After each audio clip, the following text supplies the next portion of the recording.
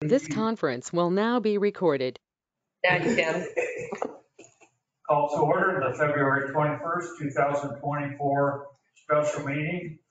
Call to order at 6:03 p.m. Any additions or corrections to the agenda tonight? Corrections toward the council? There's none. No, Anyone like to make a motion to accept the agenda? of council. I'll move to accept the agenda. Thank you. Is there a second? Seconded by Councilor Webb. Okay, Councilor Wagner, Aye. Councilor Norman, Aye. Mayor Hobart, Aye. Councilor Webb, Aye. Councilor Ash, Aye. motion carried. Okay, well, welcome tonight, and without further ado, we'll turn it over to John. Thank you very much. So welcome, everyone. My name is John Champlin. I'm a landscape architect with a company called NV5. We have civil engineering, environmental survey. We kind of do it all in terms of land development projects. One of the things we do is design campgrounds and day use facilities. So happy to have been brought on for this project. It's an honor. And I know this is a big project for the city, and it's a big deal for us to be a part of it with you. Just a little bit of background on the project. Our contract is funded through an OPRD grant for the design. We're going to be applying for a follow-up grant for construction first. What we have presented tonight is the 30% package. It is very much a first draft, and as you will notice, there are multiple iterations. Our goal tonight is to get your feedback on the preferred program for the park, meaning what types of campsites you'd like to see. We'd like to know how many campsites you want. That wasn't given to us, so we presented a couple of different options there. We'd like to know a preferred layout for the campground. So we've presented three alternatives there. And then we would like to get into a little bit of the details, discussion about restrooms, potential paving, parking, how much parking you want to see, potential connections to the trail, the Vernonia Trail, around the perimeter of the lake, those sorts of things. We'll start off by looking at the existing conditions, then we'll work through the alternatives, kind of dig into the details a little bit, and discuss potential phasing of the project, answer any questions. We're going to have a voting exercise at the end. We're going to attach voting sheets on every poster around the room, and everybody's going to get voting stickers. So that's how we're going to ultimately get your voice heard and tallied on this project. So let's jump in to the existing conditions. I guess before we get started, any questions? All right. So I think you're all probably very familiar with this location based on what I've heard from Josette.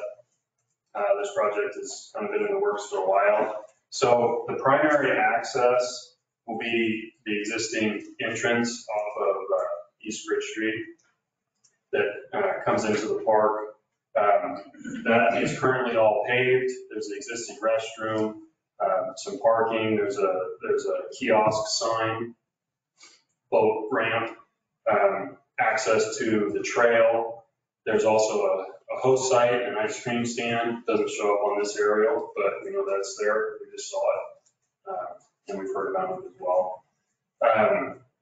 The dark, solid white line is sort of the general context for where the project will be built. That is not set in stone, but we do want to keep, a buffer from the trail. And we also know that Josette owns the property just to the south. It's currently private property, so we set that as a boundary just to limit any, liabilities or anything there. There's the existing sewer lift station, which is actually kind of nice for our project because we want to have a restroom. So having that lift station nearby is a big benefit for us. One key piece of the project is the old remnant foundation of the wigwam burner. So that's the dashed white line, big circle. We heard from Josette that the original idea that kind of brought this project forward was let's configure some campsites around that old feature, which is a very cool remnant of the mill. And so we have kept that intact in all of our concepts. All right, let's jump into the first one. Again, before we dive into the design, I do want to reiterate these are drafts. These are meant to have your revisions made here this evening. We do not expect that one specific iteration is going to move forward in its entirety. We're probably going to end up with some variation of all three, really, is how it might go. With also potentially additional things that you tell us tonight. So these are drafts. Option A, the access drive would come off of the existing paved parking area at the entrance, would maintain Keynote F. It's hard to see on the screen, but Keynote F is the existing gravel parking area right up next to the lake. This option maintains that in its place. As you enter into the site, there will be a host site along the left side. That will be an RV spot, which would be a 45 to 50 foot length by 10 foot width paved area, and a picnic and fire area for the host. The entry would come directly into at a 90-degree into the wigwam. We would kind of clean that up, make that more visible than it is today. It's basically covered in moss and grown over. We kind of clean up that perimeter, make it a feature, and we would locate a one-way drive around that facility. Right at the. Is the host site G then? That's correct. Yeah. I'll try to speak to the keynotes better. So immediately off the entrance, keynote D would be the restroom facility, ADA compliant. We've got some options for restrooms that we'll go through later, but that's essentially the location for the restroom. We've numbered the campsites. The yellow are ADA compliant sites. So those would be concrete, paved for a picnic table, fire ring adjacent to them, and an ADA parking. The orange site, and there's two ADA sites. The orange sites, of which there are 5, are RV back in. Again, those are 45 to 50 feet deep by 10 feet. We would kind of work with the city. We currently have them at 45, but that's flexible. The remainder of the sites, of which there are 11, are all tent sites, and those are green. So in this option, we show those as all stacked parking. Some of those are single parking, some of those are double. Some of them are 40 to 45 feet deep, so you could stack double parking. Each one of those would have plenty of room for 1 to 2 tents, depending on how many parking stalls there are, picnic table, and fire ring. One thing that we've looked at in this is we tried to maintain as many of the existing trees as we could. There's actually not a whole lot to the north of the wigwam burner or kind of to the northeast, but there are a few kind of to the south and southwest. So we tried to maintain as many of those as possible. One thing that this concept shows is a trail connection to the Vernonia Trail. Go ahead. So you guys you're talking about keeping a barrier between the path and the lake, that little privacy barrier. Are you talking like using the blackberries kind of like as your natural barrier that are already existing, they're tall and it's kind of, the campground would kind of be tucked behind those? Yeah. So are those two up against the trail there? Are those tent sites then? They would be. They would be? Mhm. So that's just put it up against the backside of the blackberry line. Essentially. Okay, cool. So, yeah, so this one would have a trail connection, so if, people were camping, they could directly access the trail. One thing that these concepts do not show is signage. That's kind of our next level of detail once we nail down a concept. That trail access would be signed, no access for public, only for campers to come onto that trail. And yeah, so that kind of secondary loop would also be a one-way. The majority of the time, people that are coming to camp, they're going to park and they're probably going to leave their car for most of the time. If they do leave, they're just ready to find the exit anyway, so. So where was the bathroom? You don't have a pointer, I assume. It's No. It's D. D, The if white you can box. see the D. white box up towards the. It's the first one on the drive in, first one on the Right there. right. Okay. Spencer's gonna point. That's the bathroom. So What is B? Oh. That's a sewer That's pump the- station Okay, that's fenced down there with green fencing. okay. Is a big reason why the restroom is in that location. And is that a handicap bathroom? It would be, yeah, and, it's not all that difficult to go with the handicap. And the restrooms, we're thinking these are gonna be prefab units. They show up on the back of semi, crane into place. They're pre-plumbed, ready to go. So that's concept A. Let's go ahead and move on to concept B. Can I ask you one other question? Sure. So with all of these, do you have water with these locations? We're not really at that level of detail. It's That's step 2 or? kind of a question for, Kim, what the city wants to see. are you asking about like hookups? Because you would have like one central spigot in a typical campground. Or what water are you talking I'm about? just trying to figure out if there's water on hookups or if there's water available. At one point, we talked about no water being. So I'm just- Oh, no, Public Works has already talked, they've already been brainstorming water and sewer. You gotta have some kind of central water service That there. was my. Yes, that will be built in the next iteration, depending on how we can figure the ground. I think originally the water question became whether or not the RV spots would have water. Water. Just can't have a general It's a rational discussion. Yeah. The idea is that the restroom would be flushable with potable water. Yeah. All right, let's move on to concept B. So one thing I failed to mention, concept A had a total of 18 campsites. Concept B does as well. In this concept, access drive coming from the same location, obviously. That's keynote A. We did take out the parking in this concept. That's one difference. We have a paved parking lot on that entrance, which would service the campground, but could also service the public depending on vacancies in the campground.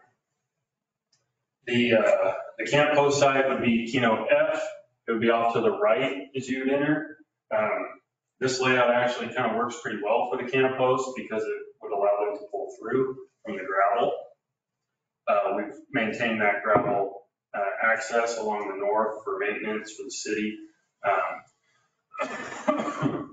And then the pull-through ability for the camp host. Keynote D would be the restroom, so it's kind of off to the left, right upon arrival. Again, wanting to locate that on the north side, closer to the lift station. We have one ADA compliant campsite, that's the yellow, number one. We have 11 standard tent sites in green, and those are going around the loop of the wigwam. Again, this would be a one-way loop. What that does is it eliminates a width of paving, kind of reduces costs, and also helps to organize circulation and keeps people kind of going one way. This concept, one big difference, there's no RV, but we did include 6 yurt sites. Those would be sites where you would park in the parking lot and walk to your yurt. Each one of those would still have a picnic table and a fire room. So you're saying that the parking, so just in the top right corner there, further over to the right, with that area that's now parking at the lake area, you're saying that would be absorbed into the campground area in this model? Right, we would just basically scrape the gravel and revegetate that to kind of a native. Gotcha. Kind of creating more of that buffer. Yeah, I was thinking about that, yeah, because, so I'm very, very connected with people at the lake and from out of town and all that stuff, been here for a while. In that area, and a lot of them can't walk far, so they use that area down below there to park as far toward the back of the lake as they can get to, so it eliminates some of that walk. So in this concept, would they be able to park in the campground parking area back there in this design? It would really come down to how the yurts are programmed. So kind of a standard yurt would sleep 4 to 5 people. They're usually going to show up in one car, but sometimes they might show up in 2. So depending on how the city wanted to manage that, we have 6 yurt sites. Imagine 6 to, let's say, 9 cars. They've got to assume around 9 cars. Yeah. Overflow dedicated. We currently have 10 parking spaces. That could grow. We could add parking. We could reconfigure the parking to accommodate, lake users. But again, this concept really was trying to focus on more of that buffer. Absolutely. So we also did not include a connection to the trail in this concept. So it really would kind of create more of an enclave for that true campground experience, not necessarily tied to the lake or directly to the trail or other facilities. Well, yurts were one of the things that was a priority for Columbia County, right? Yeah, I have my concerns about managing and logistics, but Yeah, but I mean, that was one of the things. Yeah, they liked it. identified as their top priority. They're not managing it. Yeah, I know they're a desirable amenity for people to seek and to use. How the city wants to manage them is a big question. So they can be heated, they don't have to be heated. I wouldn't recommend running water to them. I would really look at it as more of a permanent tent. But the big one is the heat. What that does is it makes it 365 you can run year round, because people do seek camping. So that opens that up. And each of them appeals to a different group, and that would really appeal to your bike riders and the people that are using the trail. That would be a great enhancement on that side. But it's not appealing to the handicap, RV needs. Yeah, and like the first concept that had that trail coming out of the campground that connects with the Banks Linear Trail, you're talking about year round, the RV sites would be able to camp there in the winter. And that there's a bike station that we put in the bike repair station down there. Right. And so with that connecting trail, they'd be able to come up without interfering in the parking lot, having to go around everything. So that's that kind of looking at the, Yeah. the accessibility, kind of makes it wider and more open.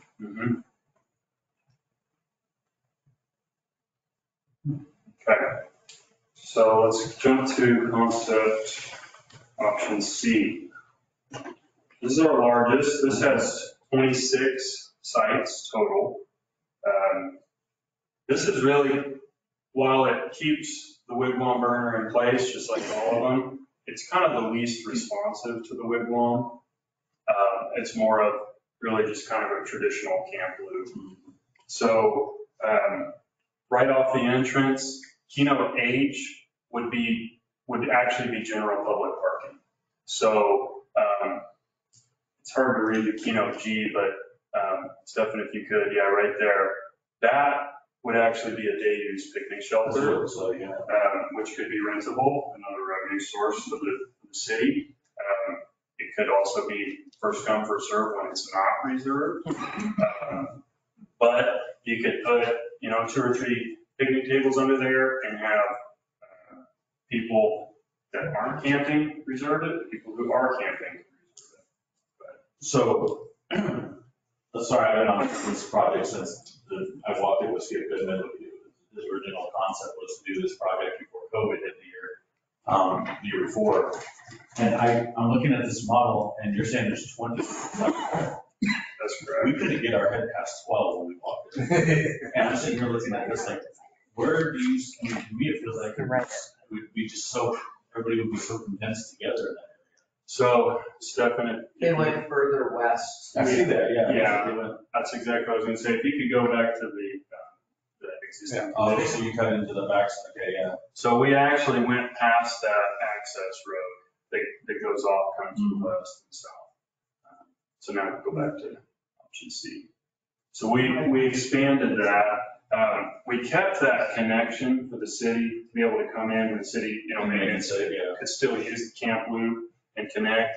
I would think, kind of your standard Forest Service gate, to kind of keep the campers out of there. But still providing that access. Go ahead. Is the distance between campsites the same in all the proposals? Generally it is, yes, which given that we don't have a whole lot of room, we went with about 20 feet of space, of buffer space, which we would propose to plant that to help create that separation. What are those other 2 large green areas down below here on the? Yeah, let me get back into let me explain this one first. All right, so upon entry, Keynote F would be the host site off to the right. Again, that's a pull-through site, maintaining the city kind of maintenance access around the back with the gravel. Immediately off to the left, there would be 2 standard tent sites. Instead of stacked parking, that would be side-by-side parking with double. So that, it's a potential upcharge for the city. You can charge more for an additional parking. The yellow sites, your stuff, and those are 2 ADA sites. Again, those are located near the restroom, which is Keynote D. And the restroom is located fairly adjacent to the lift station. With so many sites on this one, we wanted to locate the restroom more to the center, the core of the campground. So that's why the restroom is located where it is. Starting around the loop, the green sites are more standard tent sites. All of those are single car. And then to your question, the larger kind of green zones, those are group campsites. I was thinking that's what they might be. So those could facilitate up to about 20 people. Each one of those has 6 parking spaces. So thinking about, youth groups, larger families that want to have, multi-generational camping, that sort of thing. So each one of those has 3 picnic tables and a larger fire room and a lot of room for tents for up to 20 people. Working around the rest, there's 6 more standard tent sites. And then as you get further along, there's 6 RV sites in this option. So this one kind of has it all, with the exception of the yurts. But It includes ADA sites, standard tent sites, group sites, and RV sites. Just one restroom or two? It would be one building, but in this concept, we would definitely want to go to, Two stalls. well, I would actually suggest four. Yep. For toilets, whether that's for individual, and we're gonna look at some options for that, but I would say at least four for this option. Don, will they have showers? That's a good question, and I'd like for you guys to answer that. John, you So have, Write that in. we're gonna look at that. I think William That's a great question. This option does not, and again, looks at more of a buffer. Actually, I'll correct myself. It does have a very small connection from the general parking, not from the campground area. So if you were a camper, you'd really kind of have to go out all the way to the entrance along the general parking, which is keynote H. There you go, right there. And then there's your connection up to the trail. So. And the bike station is like literally right about where your hand mark is, your handprint. So it's not too far of an access point for bikers. Mhm. So John, the paved path is counterclockwise one way? Yes. Okay. Yes. Yep. Did you, let's see, none of these, is there any consideration of doing camping on top of the old burner site? No, You know, that's going to be a battle every time. A battle? People probably want to, right? You almost have to. A couple of years up there. Put a yurt shaped like a wigwam. But there's Reserve those. That turns into an accessibility issue because it's like a dangerous, like ruin. That's right. yeah, I was thinking you almost have to put a fence around it to like keep people out, so it's like not an insurance issue with somebody. yeah, it's something we didn't really want to get into, just honestly the liability of that. We don't know enough about that structure. You know, to me, it does not look like a very flat place even to camp up on top. There's a few areas, sure, but you know, there's some holes in there as well. And I have Trenches in it. Yeah. So we didn't look at that. Our idea was to kind of clean it up around the perimeter, but let it be in place. And again, kind of thinking about signage, I think it'd be really cool to put some historical signs, you know, to show what it was, what this place was back in its heyday, but not really using it. So let's jump through just some quick character images, and then we'll get into some questions. So I think you all probably have a pretty good idea what standard tent sites are. Parking, picnic table, fire ring, place for a tent or two. ADA compliant tent sites have ADA handicap parking. They would have a concrete pad for a picnic table. The picnic table itself would be ADA compliant, a fire ring, and then tent site as well. Let's jump to the next. RV sites, I think you're all probably pretty familiar with Anderson Park. Probably don't need me to tell you about that, but we could make some of the RV ADA compliant as well. It's not too much more difficult to do that, just a little extra paving, something we can consider. Would teardrops or would things, trailers that don't require, that are pull behind trailers that don't require electricity or whatever, would those be camping sites or would they be RV sites? I think it would kind of depend on communicating to the public when they're booking, allowing them to decide what they're capable of getting their unit into. Some of the state parks I've seen, said trailers up to 20 feet can use tent sites as long as they don't need electricity. Right. And a lot of our tent sites have 40-foot deep parking. So if somebody wanted to bring, or a pickup camper, that sort of thing, they could easily get into the tent site. So the images along the bottom are the idea for the group. Again, those would be large groups for up to 20 people, larger fire ring in the middle, and lots of space for tents around those. Yurts, these are, again, year-round, could be heated, not.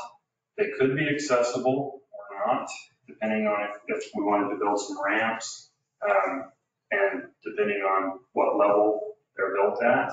They can be built fairly low profile. Essentially just build a wood deck and they get connected to the deck.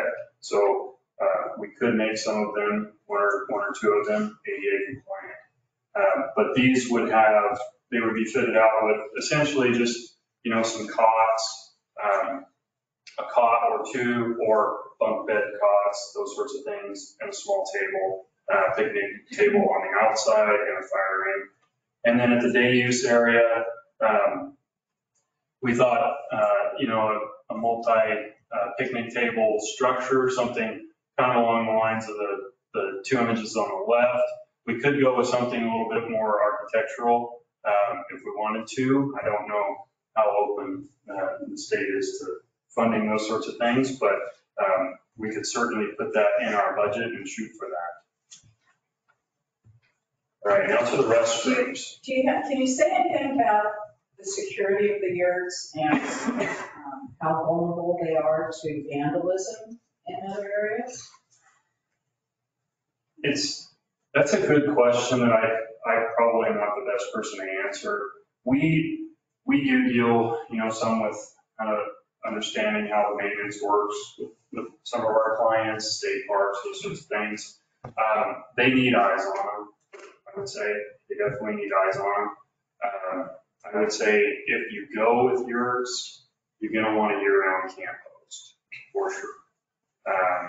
And probably, a light, just an overhead floodlight, street light sort of thing. That helps to deter a lot of vandalism as well.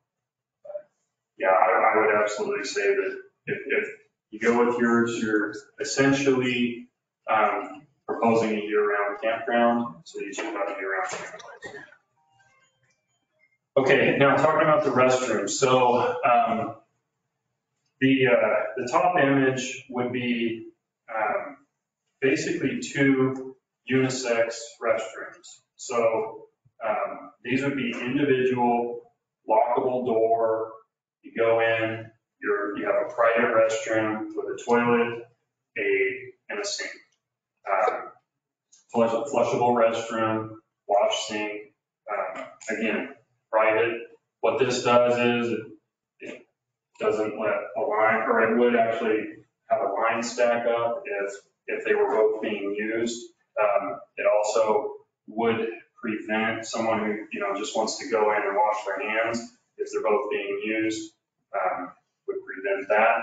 What the bottom option shows is basically what's there now, not in the architecture, but in the floor plan. What's out there now is a double toilet and a sink, so the door's not lockable. You go and you have full access.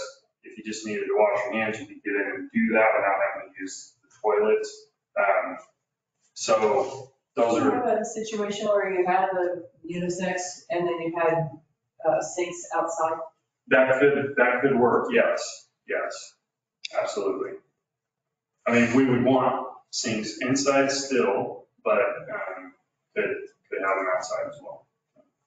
I think that would not tie up the restrooms. Mm-hmm. All right, so this one shows restrooms with the potential for showers. The top option has basically, it's hard to read at this size, but the doors leading to the right side of these units are the restroom facility. The backside would be a shower facility.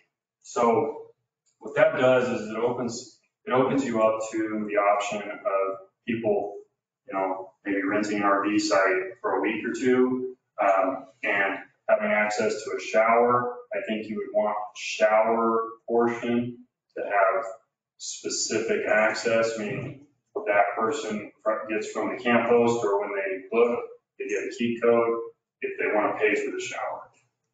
I think it's an upcharge opportunity for the city. It would be additional maintenance. It's a more expensive building, but it could be a nice feature for the city to have showers. The option on the bottom, this has 4 units, 4 restroom units, and every single unit has a shower. This is kind of the Cadillac version. And it might be a little bit of overkill for your needs, but those are available if you wanted to consider something like that. So with that, that finishes our presentation portion. Let's maybe, Stefan, go back to some of the concepts and open it up for questions. I was in Canada recently, and I ran into a situation that I hadn't seen before, where they had a bunch of doors. They were unisex doors for bathrooms, right? So you had a hallway, and then you had sinks out in the hallway itself, so that people could go in and out, and it was based on, it was a unisex situation, but still. And that I can envision something where you might have sinks in the middle, a set of stalls on one side and some showers on the other side. Have you seen anything like that? Or, that just seems like it would give us a lot of versatility. I'm thinking about those group sites with 20 people and, looking at, your 20 people each, and with the other set, like, you potentially could have well over 100 people in the campsite, right? Mm-hmm. In the big one. And I'm assuming, and most of those are not RVs, so people are going to be using the restroom. So I'm wondering, have you thought of something like that? I've seen a lot of different configurations, and frankly, whatever we could come up with is buildable. These prefabricated units are so customizable, and they do have the options with the sinks on the outside. I think it would just be a matter of, coming up with what we want in terms of usability. Do we want showers? Do we want them integrated into the restrooms or not? And then configuring that layout, as part of the prefabricated unit. I'm just thinking, go ahead, Teresa, it's not really a question. I'm just wondering, do you feel like any of the designs could accommodate both RV and some yurts, even if it was less yurts or obviously less tent sites? Would that be an option? Absolutely. Yeah, really kind of at this stage, anything goes. So, Yeah, and I see what you're saying though, Sharice, because if you took that area to the right of center, where the burner is to the right, and you have those campsites right there, those are tent sites, right? mm-hmm. Yeah, you could put a handful of yurts You could put a handful of yurts there, still have this concept, and you still have the RV, the ADA tent sites down below, and you'd have the yurts, and still have RV and yurts available year round. And so you can almost kill 2 birds with 1 stone. I like what you're saying there, but. Yeah, but I don't know how many tents we would really fill. I don't know that we Right. know that. And we still have the other side of the lake where Well, taking we camping know. can still happen. RV, it's So. high, and I think, I definitely hear the maintenance concerns with yurts, but if I'm gonna camp in a tent, I don't want anyone near me. And so, I know there's a market for tent sites like this. I'm not it. But I love a yurt. I'll literally search for state park campgrounds just to see which ones have yurts, even if it's not a state park I necessarily have any like desire radar to go to because it has And if- dirt and and I if don't you have to listen to people. And if you did the yurts up there, they'd be in a more secure area, where they'd be closer to the camp host, and they'd be closer to the main parking lot area. So there'd be more lighting, more foot traffic. And so if we took those tent sites out and put the yurts there, it'd probably be like a perfect spot for them. Because I'm personally leaning way toward this design, but with the adjustments to that area, because it still has the path access down below here to be away from the parking lot and still intersect with the trail, still close to the bike repair station, more features plus the yurts. I like that idea, that's good shares. I don't think that the way access to the trail is that big a deal, given how you're gonna pedal a couple of, less than a block to get back into the campsite. It was So I mean, to me, that, I don't see that as How much did the trail access weigh on the grant that we, well, we're there, it's right off the trail. This fits with that. right, so But the other things that we mentioned in the application was a restroom, a handicap restroom with showers, right? And that was, at that point, we were suggesting that it be close to the dock so that people from the handicap dock could also access a handicap restroom. So that was one of the things that we were looking at. But we know that yurts are something important for the county. We know that there's an increased need for RV campsites because of the stuff happening in Westport, right? I mean, it's generally, that's a big thing too. And that, I think the fact that we have some tent sites is going to be something that's going to be appealing to bicyclists and right, others that are going to be using it. and so the bicyclists that I've spoken to at the lake, when we were talking, I talked to everybody, so I'm like, they're like, hey, what's going on over here at campground, blah, blah, blah. And when I bring that up to them, the one thing that they talk about is having a secondary access to the trail, because they don't want to, if they're camped down these bottom spots, right? They don't want to have to go across the campground and around to get back out to the trail. So they said that was one thing that came up in the conversation was the second.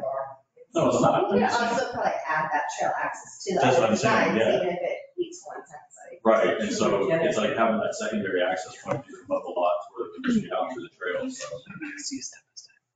so one thing I'm thinking about, because this is kind of a low area and I'm not super familiar with like the site hydrology, but is there any like plant, like how do you all like figure out like where, drainage is, or like where water's gonna settle? I'm thinking about F, where that big gravel parking area is now. You have in the existing photo, it's just like a muddy, swamp, which is, but is there, I guess, and this is gonna be part of the later design, I imagine, but like, do you incorporate areas for like stormwater catchment or like, just where water can drain to, like specific spots of the campground that, you kind of think of in this early phase while you're drawing this up, or is like, what are your thoughts on that? Yeah, no, it's absolutely a part of it. Whatever we do, we definitely don't want to build a campground that's going to be underwater. Sure. Right? So there are some areas worked in, primarily kind of along edge of paving. Camp host, there's a buffer there where the split off from the main circle comes. There's a buffer in there. Really, what we would want to do is get water out and away as fast as possible and catch that and move it so that it's not, inundating the campground for sure. I want to chime in a little bit too. I don't think it affects this one too much, but on option C, Let's go to that stuff. the first campsite on the right, when you're going past the sewer lift station, Right there. that is right where stormwater comes out from Highway 47, Lakeview. There's a lot of water that comes out right there. And I guess we figure it out. I just don't know where it would go off the top of my head. Okay. Yeah, that's something we're going to need to look at for sure, because I wasn't aware of that. The drain field. Okay. Well, it's vegetative covered, but it's like rows of stone that basically acts like a slowing for a drain. But the reason I don't like going into that is if you go back to concept A, the access road that you have going off to the left is really California Avenue, which all the way to, where am I? All the way to here, it's a platted road. Okay. It's only not a platted road in this section where it meets back up. So I like this, that this version could leave the city dedicating that access road to a width and connecting it. So that it actually, so that this, because this is California Avenue, it could actually connect all the way. And in our transportation plan, that is a secondary road set if we had to, if some sort of slumping happens on the hill up above. So I like A, or staying southeast of that so that that doesn't get affected. The other thing is if you took, I'm going to nerd out here. One of the things about Kim's saying about the ADA, if you took this and swapped it here, so then the ADA restroom could be by the ADA dock, you could do a trail off of it pretty short. We're not so worried about water and sewer because Chris works for Public Works and we've talked about it. They would be the ones putting that in. Water's probably coming off Lakeview Drive, so the road north of that sewer station. Right.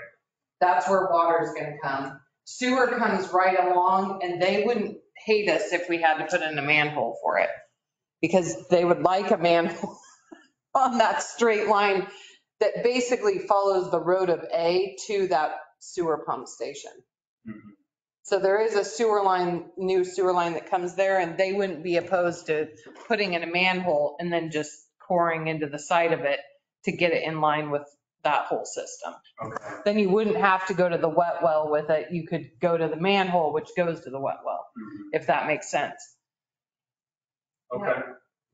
I really love the idea of the yurts, but I am really concerned in this community with vandalism. Yeah. It's almost, it will be a target. And I am worried with this particular site more than I would be, say, at Anderson.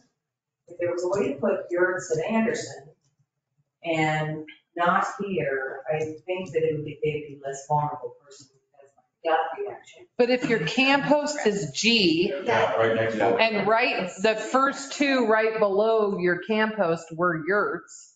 And we're assuming the campus is the same park host as the park? No. The camp host we've internally discussed it, but we're thinking to clean it up, you would take the camp host away from the vendors. You would just place the lake camp host in the campground. If you were going to camp over at the Primitive, they would come check in with that person at the campground. So, And then we wouldn't have a camp host on the side by Calypso. so the camp host would be tucked away in the campground and have less view of what's going on at the lake. No, they'd be right there. They'd be at G. Right there in front. I get that. Yeah, they don't really have duties of managing the lake as a park. They're really there as to be kind of an assistant to camp host and for restroom cleaning. All the state police said it was not. Well, I think the yurts, but I understand the maintenance and I understand the vandalism. I think we had concern about like 6 or 8 of them because the logistics of managing that is like extreme. If we had 2 or 3 yurts, that seems more manageable. It might not be the same park host we have. She may not be interested in the work that it takes for that, if that's not where she's at in her life.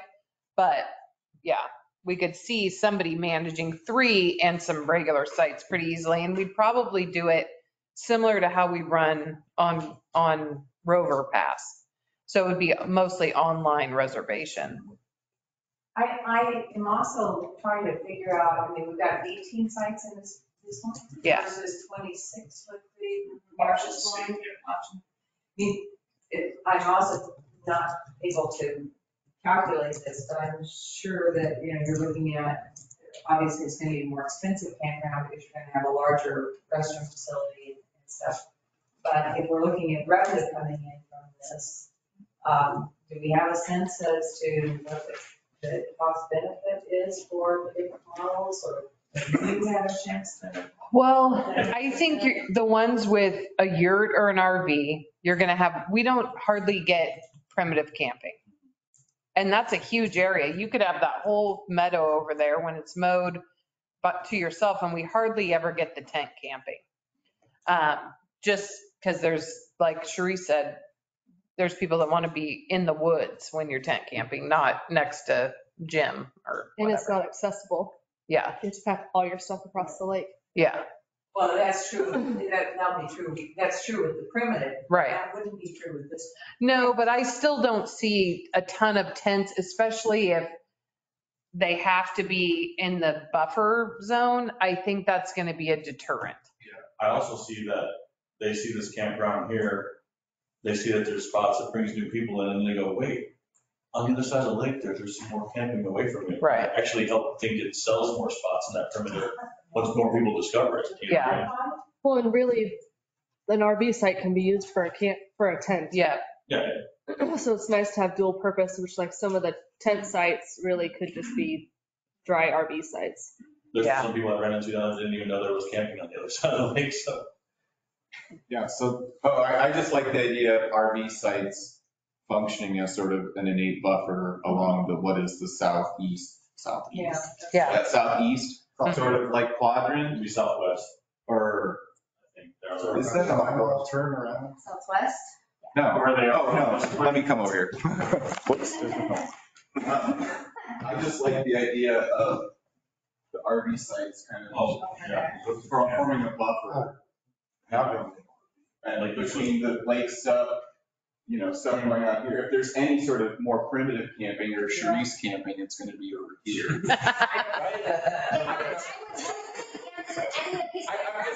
When I say it, to me, it makes sense. Yeah, and then to me, it makes sense to keep the tents more in a secluded zone, whether it's expanded or not. And then I really like if there's a yurt option, to have it over as close to the, you know, the camp hosts are as possible, but. Right, Maybe so where the days. Maybe where the days are. in the first option, how easy would it just be to take, so 1, 2, 3, 4, those 6 RV sites and put them with those 6 tent sites? It'd be very simple. That'd be very simple, right? And still keep some. Well, it'd be simple, but you're going to have to change the arc because they're going to have to back in. Yeah, I mean, but it's all, Yeah. it's all. It's all play, yeah. These are, draft concepts, so. Yeah. If I They'll all take, be redrafted. if I take what I'm hearing in the room from Charisse and from them as well, so I kind of see this model, right? Yeah. And then I see taking the 6 RV sites there, flip flopping them with those 6 right there, flipping them with those 6 tent sites, having the secondary access, Mhm. and then still using the area up top for the yurts, 2 or 3 of them up by the camp post up there. You can almost incorporate what each person is saying just by simply turning it a little bit. Mhm. You see what I'm saying? Well, yeah, those 4 right below G could be 4 yurts. Right. Yeah. And then you Your put village. Your village, there you go. And then you put the 6 RVs down there just left of the path. You see what I'm saying? Where that secondary path, you put boom, And the text move and over then the here. tents move over there, and it'd be a simple shift. Yeah. And I think you could spread it out if you move the bathroom to that corner. Yeah. More central, like you're saying. Yeah, if you move the bathroom to the For that tree. southeast corner, right there. That makes sense. Yeah. Yeah, it's Well, just- RV sites are there maybe not. Well, but if. Yeah, but if still- we Get the handicap restroom Close. close to the handicap dock, Yeah. which is one of the selling points that we did right now. Well, and I think you could split it and do the 4 up going this way, the bathroom, and 2 on this side. Yeah, you could do that. 100%. The hand. Got a question Hi there. So my name's Casey Mitchell. I own tax lot 700, which is that dotted line south. there. Mm-hmm. That's my husband, John. So, It's like, oh, she does. so I got a couple, first of all, generally, love the idea and congratulations to the park committee to get this far. We've thought about this for years, but never made it sound like See what Chris brought, honey? Yeah. Great app, it's gonna be a great asset in the city. I had a couple of questions. One, that southern property line, the it kind of cuts through a couple of them RV spots. Yeah, I see that. Would sure appreciate some sort of fencing in there, so I don't have all that traffic stepping across the fence onto my property. That makes sense. So that's one thing. And then the other thing is, I'm interested where, so what I call California Avenue is your access road.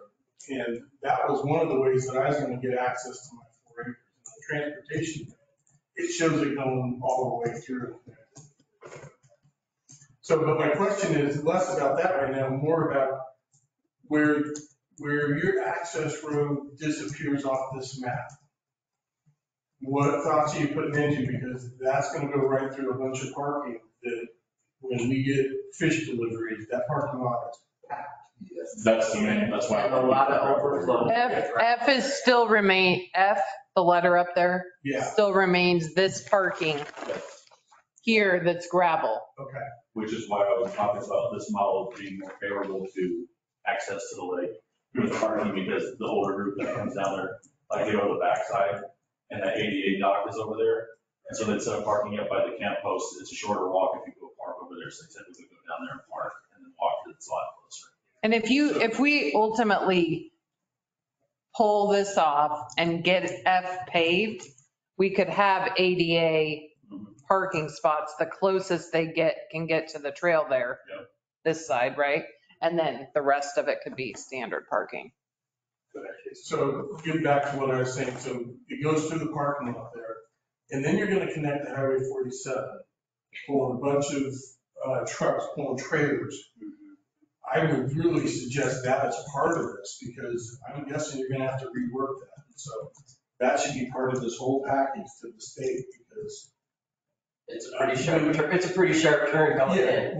when you start thinking about that happening right there, somebody with some brains needs to figure that out. Because I don't think the current little island we got, I just don't think there's enough room. So that, in my opinion, that should be part of your map, because that's a pretty big deal. Okay, yeah, we'll look at that. Like I said, at the very beginning, we do have civil engineers that we're coworkers with. We can run all of the traffic, auto turns and make sure all that is going to function. I know that it can stack up, on Sunday evening, or Sunday afternoon, if everybody's leaving at the same time, so. Yeah, I did want to mention, on all the concepts, it is a little tight between the wigwam and that property line. We didn't pave over that property line, but we do have some kind of camping zones that could extend over. Meaning where you might put your picnic table, but, if we did want to fence that, we could move those picnic and firing areas. I'm not really so sure how accurate that southern is. It may be fine. Yeah. I don't know. Is that pretty accurate? It's accurate, to 6 inches. I work in land use and we would require that to be, I'm going to speak up because Joseph's the owner and she works here. You would have to keep it 5 feet off that property line. Any So- paving, Like any use, period. any use. You don't get to use it. So those ones would just have to be shortened. But those are the ones we're talking about moving anyway. Yeah. Yeah, make them shorty tent size. So that's another benefit of flipping that is getting smaller sites on the property line, and the RVs would be away Yeah. It's, And if they put a second tent or have a second vehicle, they can park it at the from it, lot. and just walk in and, I'm wondering if there is a way, right now you're still talking about one stall, right? For bathroom. No, With this No. particular model. We would need to do two Two minimum stalls. for sure. Whether or not they're unisex or men's, women's, I would say two minimum. Preferably, you'd really want 4 toilets, Yeah, even that would with, be wonderful. even with the 18. well, and I bet there's a kit that has, similar to Anderson, where it has 3 stalls, 2 sinks and a shower. And a female side, a maintenance hall, and a male side. Yeah. Right. And then I think ours at Anderson has, on the end, it has a handicap shower. So it's wider, it's one big room, everything can get wet. But we could do look more to the akin to match Anderson with the amenities. I really like the idea of the unisex, especially in this day and age. And I think it just ran so much faster in terms of how people use the bathroom and when their sinks were outside of The tricky thing about that, Kim, is they're going to have to be expensive because if they're outside, they're prone to freezing. You're going to have to get. You don't even have to be outside of the building. You can go into the building. But what you saw, I think, was a custom. What we can afford is a kit. We have to work within, like, whether it's, all of our bathrooms here are kits. They're already like designed by someone for your snow load, everything. And then you just pick the configuration, whether it's 3 stalls, 2 stalls. So I think something like that is going to be a specialty, not a kit. And kits still $100,000 and up. I mean, they're still a pretty penny. I just think if at least they can look for that idea of the various stalls, if men or women or whoever can go in, use the restroom, the toilet, come out to the sinks, which are in the building itself, and then have showers that are also unisex, is going to give, for one thing, for those of us women in particular that stand in line for ages and ages and ages on, it gives people, it just was so much more efficient, and you didn't have to have as many stalls, you know? Yeah. You could go 3 stalls instead of 4, right? Because it's whoever needed to go, right? Yeah. I think to add on to that, I think it'd be nice to have, and it's going to be something that's needs to be winterized, but to have like a spring, summer, fall, like outdoor faucet or The yard hydrant. So the tricky thing is it's going to be, if we do them outside, they're going to be fish cleaning.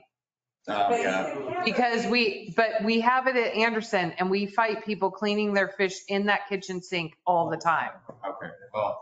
So that's why I'm trying to think of like the problems. I'm not trying to be negative, Nellie, but I'm trying to think of like all the things we've experienced already and not setting it up. Washing to be outside. I'm suggesting that to be outside of the stalls, but right, but what I'm saying is that's a luxury. We probably can't afford.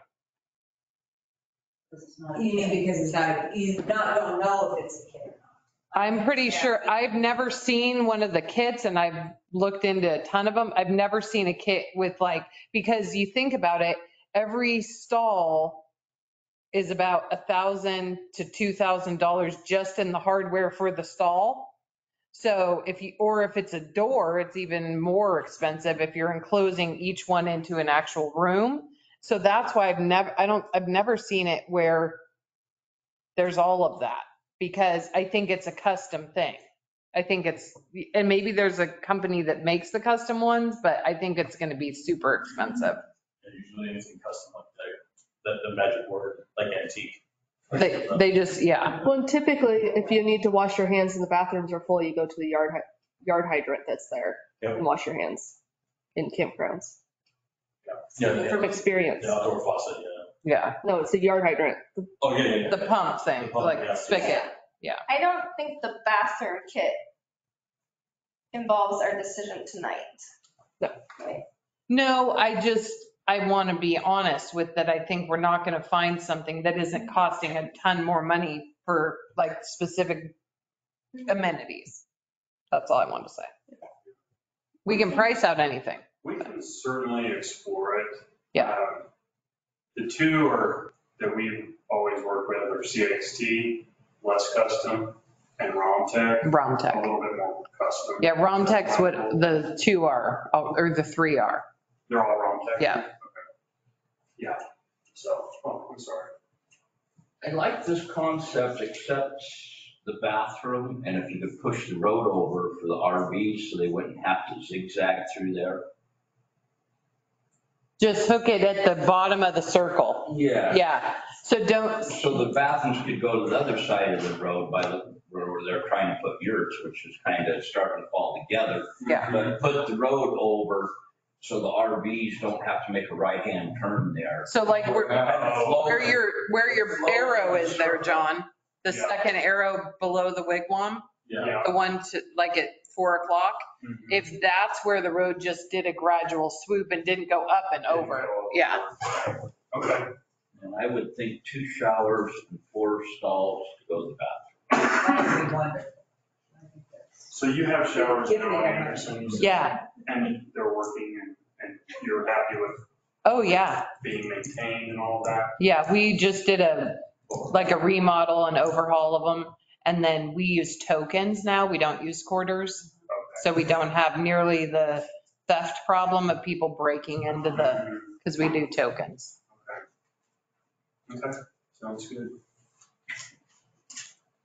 Yeah, I mean, honestly, it sounds like a variation of this one, it seems like. And you know what, for me, to be honest, I think the third option is way bigger. Like I said, when you guys first put it up, it's just way bigger than the original thought was. Because we were thinking if it got so big, there's a lot of houses right around the ridge. And it's going to create loud, and it's going to create noise and stuff like that for the neighbors. And so keeping it on a smaller scale was kind of the original idea when we were walking this, just kind of have another campground, but not like blow up the neighbors kind of thing. So that's why I'm kind of thinking about the first one. Plus we can adjust those features easily on that first one.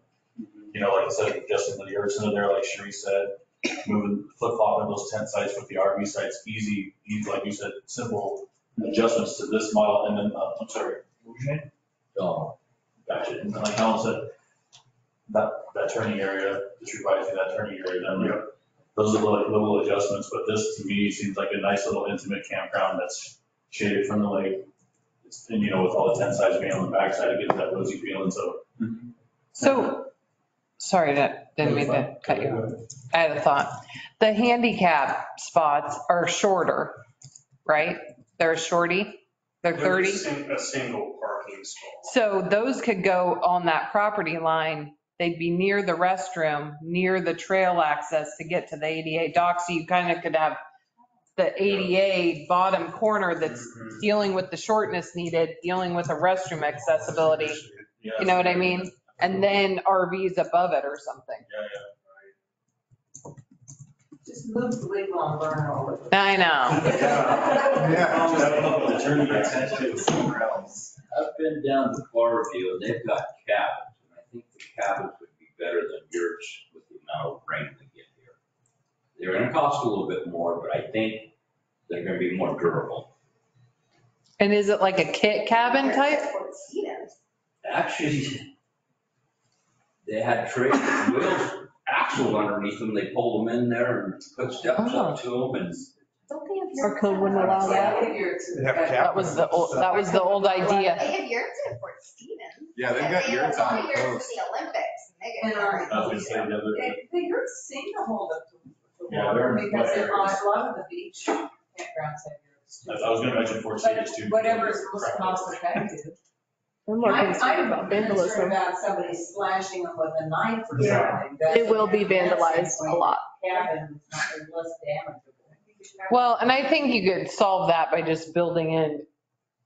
I mean, you're not going to stop them from doing it, but you could catch them. Just building in with a light at the Park Coast with some cameras. Yeah, absolutely. That just show the access as people are coming to it, so you see them coming at it. Right. You'll know who's camping there. They're not vandalizing. It's the people that would be coming from a distance that Right, would it's the be. same thing you guys been doing with the parks. With the So like a road camera where it shows you as people come in or out.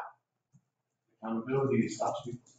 Yeah. When you get seen doing it, you only do it once. Is the cost for a cabin much more? Yeah, I would say 3 to 5 times as much.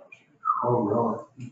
Yeah. I could believe that, because you're too cheap, cheaper material and less building structure. Yeah, I think you can get a 16-foot diameter yurt, not installed, but, direct from, the company, all pieces for around $10,000.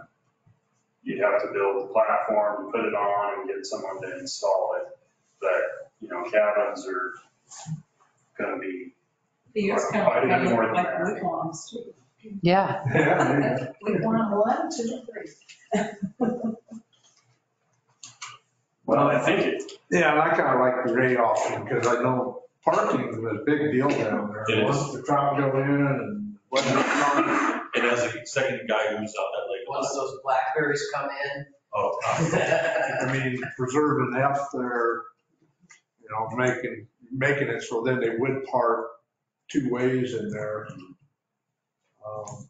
But if we do pull the camp host out over here, there's always a potential of graveling out the other way. Yeah. She is, and put some parking in there too. Yeah, It wouldn't be good for trailers, but it'd be good for passenger cars. Yeah. Just like little cars with trucks and stuff. Well, the fire department. Fishing trailer, they gotta have somewhere to park. Calypso parking. Yeah. I think it might be a good time to vote. Okay, What do y'all think? yeah. I think we're there. Okay, all right. So do we need to make like an option D for A with all the changes? Yeah. So if we vote A, then we have a model, then we can discuss the changes to that model after voted on. That's correct. And then that one, So what we'd like to do is pick an approach and then everybody, let's sit back down for another, little bit and hash through what do we want to add, what's missing, what do we want to pull out, and then we'll talk about other details, like dumpster enclosures and all that stuff that we're going to move in later. So for the voting exercise, Stefan's going to clip some voting sheets to each one, or a voting sheet to each one. And basically, we got, everybody gets 3 stickers. So come up and get your sticker sleeve. You're supposed to put your 2 dots on your first. Yeah. 2 dots on your first pick, 1 dot on your second If we like to do a 3 dots on the floor for A. pick. Vote for You A. can't put 3 on 1, you can't put 1 on 3. I'm good at this, because this is 4th grade. Does this mean we're turning the campground into a dog pound? I voted 7 times. No, you failed. Where we at? Oh, there's A.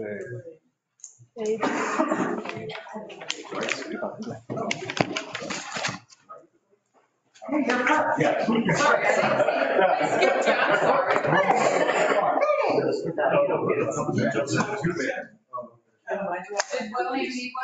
Sorry, I really wanted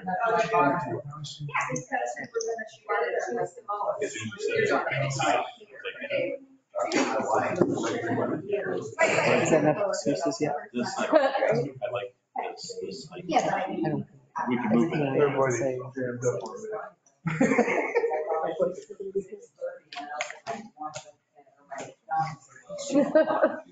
Wildly popular. Well, there you go. Yeah. Is that the A? That's A there, yeah. It's the most popular. Yeah, looks like we're not going big. Oh, okay. Yeah. It's like, yeah, no. Okay. I just want to generate Pretty revenue. sweet, but. Yes. Like, you have to fund like 2 new employees. Yeah. How many FTEs? I need to step I think you're waiting. Do it? Oh. I'm hoping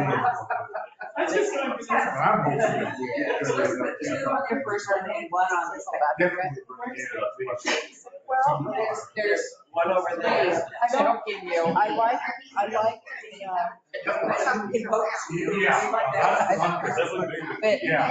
But right below the park host, that'd be really good eyes on it. And are you coming Friday or no? Rachel's coming Friday? They're on the emails. To looking at the stuff and purchase all of it. It's on your emails. Yeah, she said Friday and I'm here till 12:30. So sometime in the morning we were thinking, whatever works for me. I'm taking like the options thing. Little guy. Christmas he wanted, he's a big space basketball guy. And for Christmas he got the Blazer. It's mom and dad. So we're going to the Blazer game at 5 o'clock. So excited. He tells me he's going to be in the NBA. And my answer every time he says it is, I believe you will be. And then he says, and I'm going to fly you to all my games when you're a little old lady. And I go, okay then. Actually, what I know what we were talking about. Yeah, but so cute. RV site. That one's real popular, isn't it? What? I asked Jana if she just gave it one because she felt bad for it. I know, it's huge. It is, and not, we couldn't manage it. I mean, we can bear, Anderson, we have really good people there right now, but that's 20 RVs and 20 tents. That's for 40 sites that, and we have, Camp post, or is that lady gonna do it that? depends on if she wants the, yeah. Yeah, okay. You'd have to be willing to do everything we need done for that site. And I don't know that she's up for it. She used to do a lot of fire watch. So she's kind of used to a little more relaxing. Even in the summer, the tent keeping gets, Yeah. it's a lot. I'm impressed with all the good suggestions. Made a lot of sense. Yeah, I like the road, connecting it, because then you have a two-way, Yeah. you I know. like the little exit. Yeah, I Access. I think everyone's like, Most of yours and closer to. yeah, like if you put it right. Yeah, we added some RV sites, because that's what we were really going for, with an addition of a couple campsites. If you wanted to do yurts or something like that, then at least get the visibility.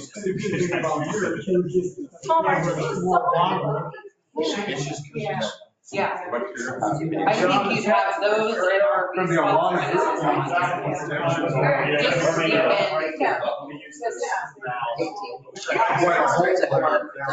Right. So there's. How wide is the foot elevation? We showed it 6 months. Yeah. There's a lot of, there's a lot of.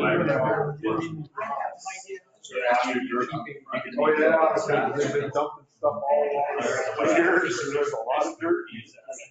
Did you check out your maps last night? I did. It's kind of fun, right? One looked like a tree in there, that center snowberry.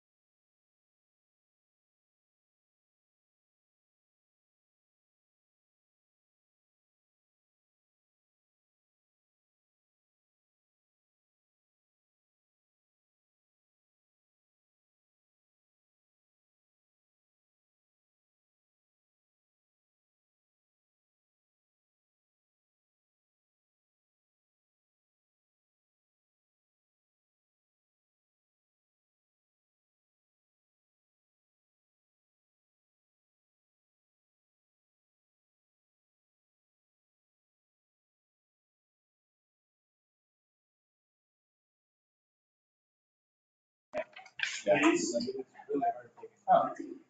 Thank you all for voting. Yeah, they felt bad.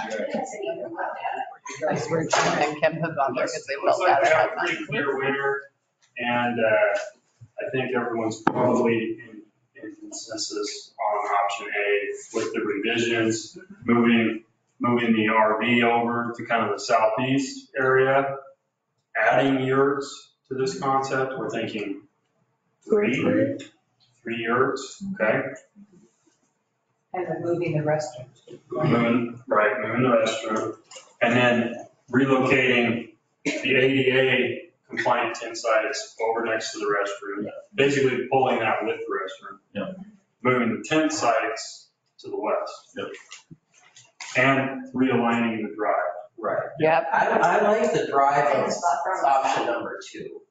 The alignment? Yeah, the alignment of number 2 It's nice. is because most people with trailers don't know how to drive them. I wasn't looking at you, Kim. I'm getting better. I wouldn't want to lose any more of the long RV sites. Right. So 6 is a good number? Yeah. Well, and that's, I'm kind of wondering what's our business, but I'm sure there's going to be demand for those. Yeah. I think our goal going into it was to have an RV site and let's throw some tents in to boot. Right. Right. But there was a reason we went for tents, because again, we wrote some of this because it worked with the grant. Right. Yeah. And they did not just want RV, they wanted some tents and again, Columbia County wanted 10 yurts, so this combination makes sense. Mhm. But don't get rid of the tents altogether. I'd almost push a little bit more RV if you could. Yeah. And you might end up with a little bit. But again, if campers, like full-on campers can use the tent sites, Yeah. that's still, it's going to attract a lot. Yeah, because there's lots of people that wish they didn't have to hook up, right? Like, so those would act like dry, they'd be cheap, a little bit cheaper for not having the hookups. And you could pull something and have it. I mean, we have people that do RV spots for a tent because they want to set their tent on compacted surface. Yeah. One thing we could do, all of our tent sites have 90-degree parking. We could look at angling some of those as back end tent sites, just like an RV site, maybe a smaller. So, smaller, maybe it's a trailer pop-up or, somebody with a on-cab or a on-truck camper, those sorts of things. Shorter trailer. Easier to back in, angled, but we can still call it a tent site.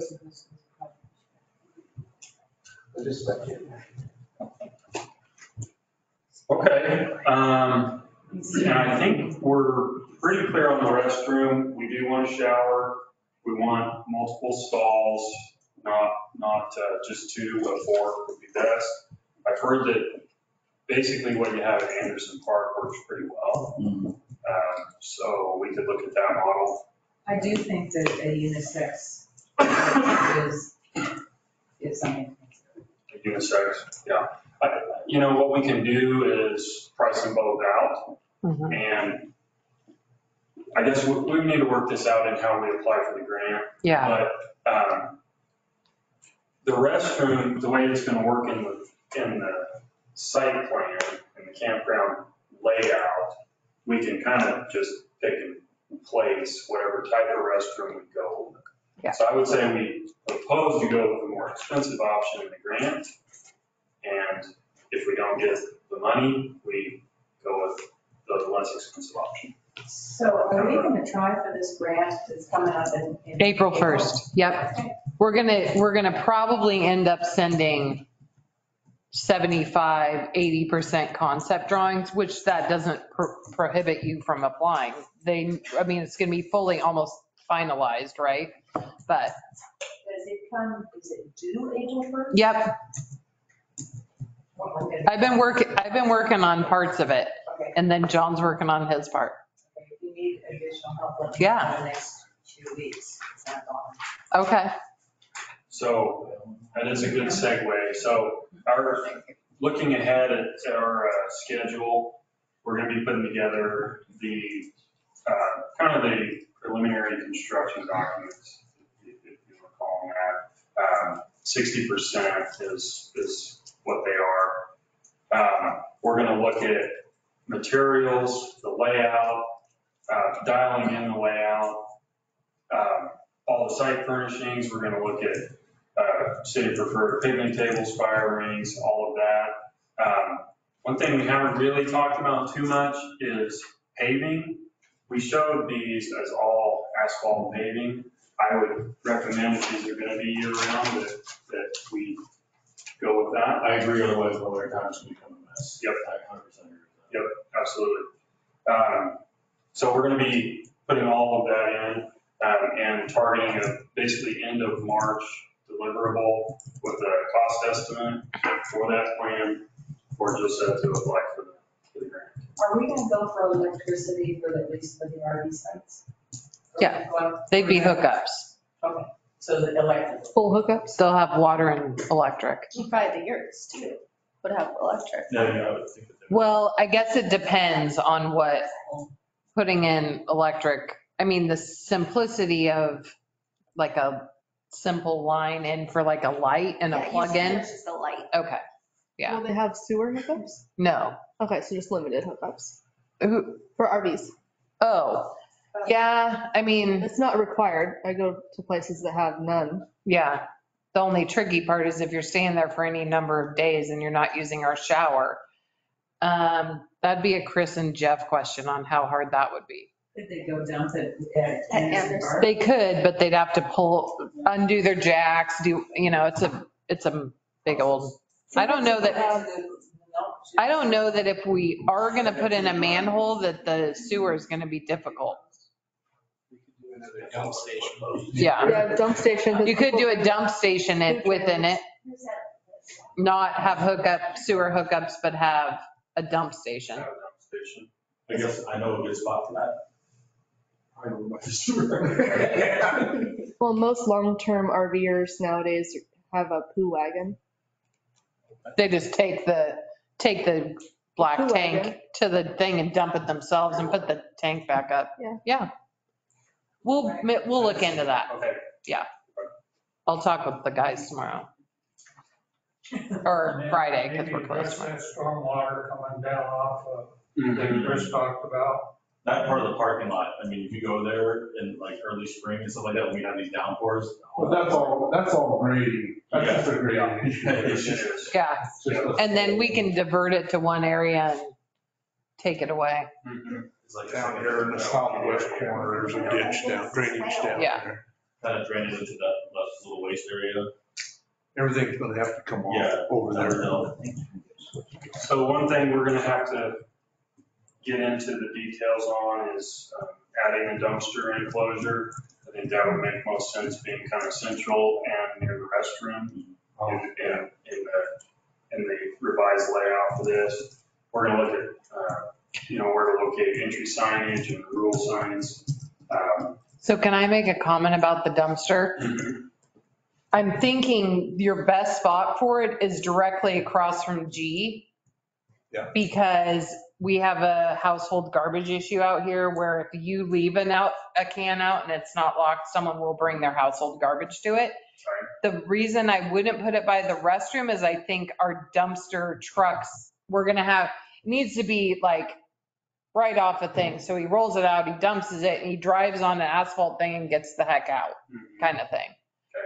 And currently it's closer to, like, they're pretty near our park host just for that, but I don't know Okay. if there's a normal thing in campgrounds.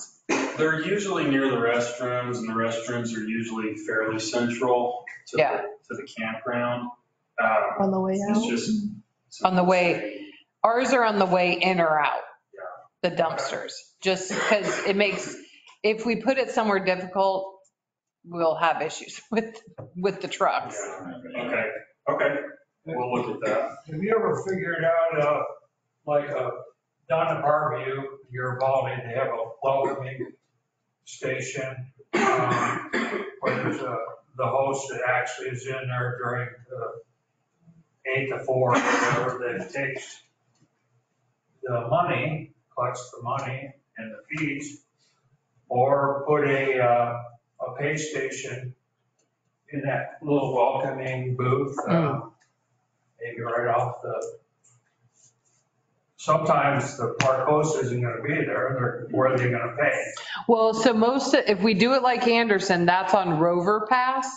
So you can still come pay the park host, but most people are reserving it online. Oh, Like because we have a system, Rover Pass, that you can say, I have an extra car. This is the size of my thing. What spots fit me? It's kind of like we give them our map and then we set up all the things they can purchase. But I like the idea, Rick, if this is where the park host is, maybe in the green that's by G would be like the signage that matches all the other park signs where it says, here's what's happening, or there's a fishing tournament, or there's, a little kiosk area. Okay. One thing that, as part of our contract is looking at phase 1 and phase 2. So the idea is that the full build out, everything we've presented to you would actually be phase 2. Phase 1 would be more of a primitive approach.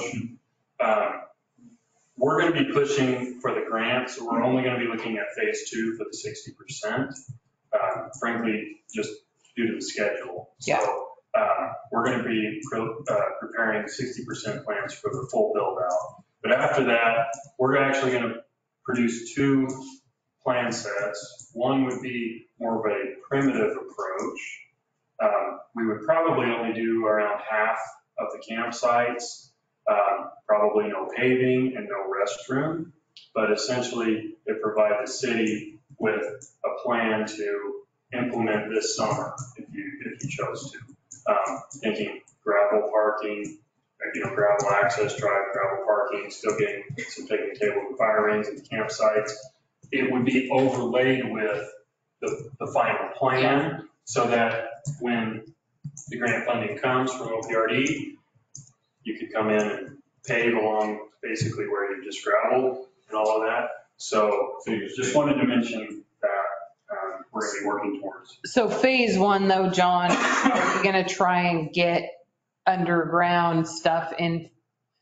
I wouldn't want to grade the road unless these guys have the water and sewer lines and whatever conduit for electrical needs to be underneath the ground, and then we cover it all up in the primitive road. Knowing that the city's going to probably self-perform all the utilities, I would say yes. Okay. And we would want to get electrical conduit in the ground. Just so we can pull it later. Yep. Okay. Pull wire or pull strings, but we don't have to, just so it's laying there. Conductors in, just the conduit. Okay.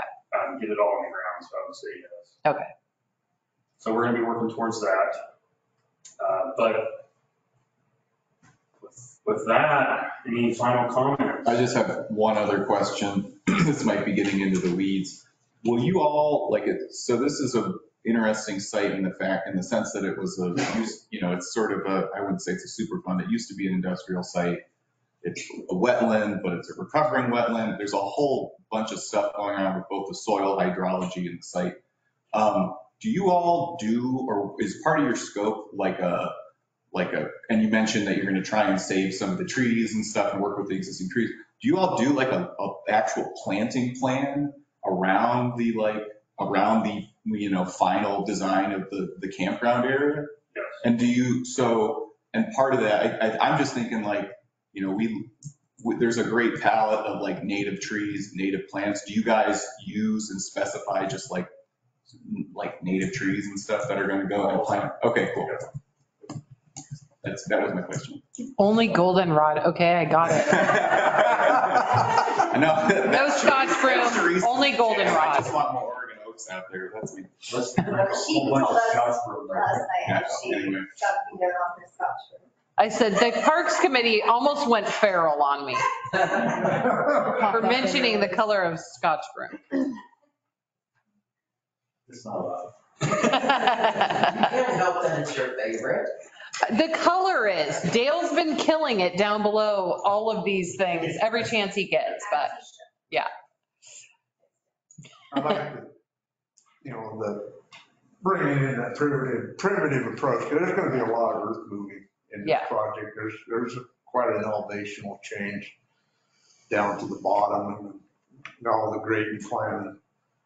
Put the gravel in and let it sit over winter. Oregon winters seem to settle the ground very well around here before we start trying to pave or Yeah. anything fancy. I think it's just a smart move. And just kind of, plan for going into next spring and next summer. So just coming up to do the secondary phase with the pavement and everything. Which kind of disrupts the camping, but. Hey, but if we could catch it. If it's primitive, there's not gonna be a lot of people down the way. Right, and if we catch it April, May and start doing some of that stuff, some of the very first good weather we get, then it's set up by June, July, and August, so we'd be ready to roll by then. Because once you get guys on that, it's not gonna take a lot, once it's graded and it's settled, it's not gonna take long to pave. All right, All right. thank you all very much. Thank you, John. Oh, hold on. Do you want to adjourn it? I'll adjourn this meeting. Thank you again, John, for your crew, and I'll adjourn this meeting at 7:40 PM. Meeting adjourned. Thank you. Thanks.